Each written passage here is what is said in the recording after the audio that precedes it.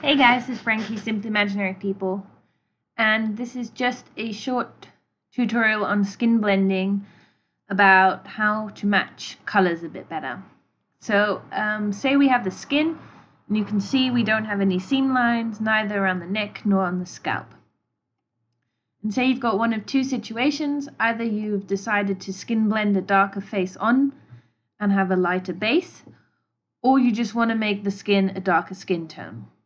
So mostly the problem is if I start editing the face now, say I start doing this, and making it more brown maybe, and change the color a bit so that it fits-ish. I don't know. Just doing this fast like that. Problem is, how am I going to make the body and the face match the exact same color without putting a shitload of effort in and doing trial and error? So it's really just a quick tip is to go to Windows Adjustments if you don't have it, and you'll see these adjustments. So we're going to use these. So make sure on your list of skins here you have the skin that you don't want to change the color as the top layer, and then you're on the last layer before that skin. So these adjustments are going to appear between the light one and the dark one. Or if you just want to make an entire skin dark, that you're on the top layer. And we're just going to use these. So I'm going to use brightness and contrast.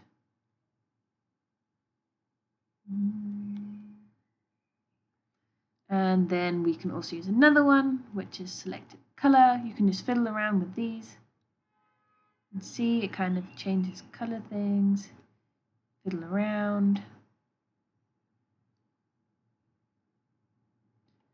Try and match the skin color as however you want. Let's go to the other ones. And then obviously you can also kind of erase the edges if you want. But yeah, just keep adding adjustment layers until you kind of get it the way you want. So channel mixer, there's a ton of them. You can do whatever you like. Fiddle around with the ones that work.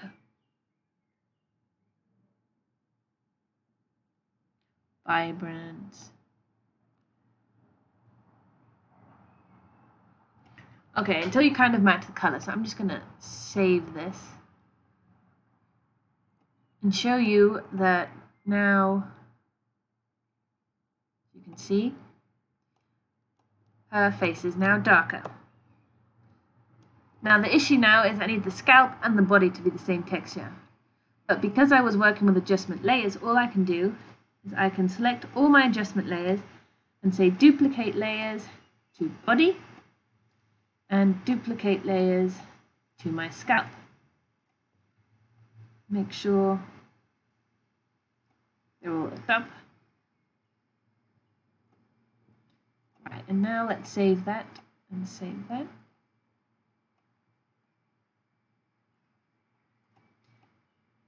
And if I render now, you'll see I don't have any seam layers really. Maybe a little bit, but usually an amount that I can either deal with or I can mildly edit. So, I mean, I can see it here, maybe a tiny bit, but really nothing that would bother me. I'd probably put hair on my skins anyway. But yeah, that is pretty much how to really quickly just do that. Obviously, if you do get bothered by the tiny seams, you can edit these in 3D mode. But by working with adjustment layers instead of working with like actually editing the original, you can really quickly just do that. And obviously, if you don't want that face, it's also a way to just make a skin darker in general. Now I'm just going to show you some other tricks that I've learned from some friends. So let's just say I've got this face. Okay. And I'm just going to duplicate it. And I'm going to say soft light. You can also do this with a different face. Like, let's do it with this one. So I'm going to use this face and I'm going to change the layer to soft light, image, adjustments, hue, saturation, and take the color out of it. And then I can with curve, so Control+M, fiddle around with how dark or how light I want it. And you can see what it kind of does is it highlights parts, and it also kind of, you'll see at the nose, gives it some of the details of the other skin. So it's kind of a way of like adding some details of the skin. You can also, if you duplicate the same one, so your image again, just kind of, you'll see if it'll just make it a bit darker as well. You'll see that in a way I can just kind of make the contrast of my skin a bit more, and it kind of just sometimes highlights a bit more details. Let's just delete that, show you the next one. So what I learned from a friend to add detail is duplicate my layer and then say filter, other, high pass.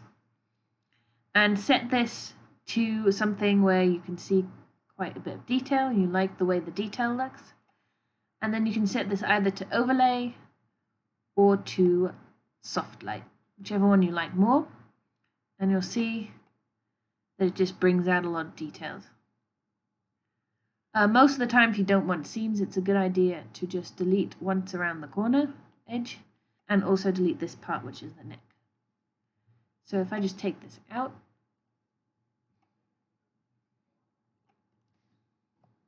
ignore that her body will now go face.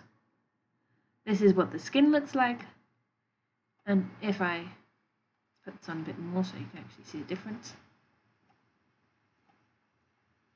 Just take a screening of that. If I then use this, you can see this is obviously extreme so that you can see the difference. It just brings out the detail and the shadowing a bit more. So it's just a way to really quickly just kind of up your skin a bit. So yeah, that's just a couple of tips.